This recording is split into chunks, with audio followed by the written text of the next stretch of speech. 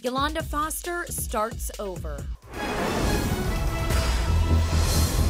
The Real Housewives of Beverly Hills star is battling Lyme disease and dealing with the end of her marriage from David Foster. But she's all about forging ahead. A source tells ET the former model has moved into a condo in West Los Angeles. And she's been posting photos from a new space, along with hashtags like New Beginnings and Home Sweet Home. Keep going, one foot in front of the other. Now, there are rumors that Foster is rekindling her romance with her ex-husband, Mohammed Hadid, but a source tells ET that's just not true, saying, quote, they've been great friends ever since their divorce, and she's always welcome at his home. Hadid is the father of Gigi, Bella, and Anwar Hadid with Foster. He's even appeared on The Real Housewives of Beverly Hills before, but is currently engaged.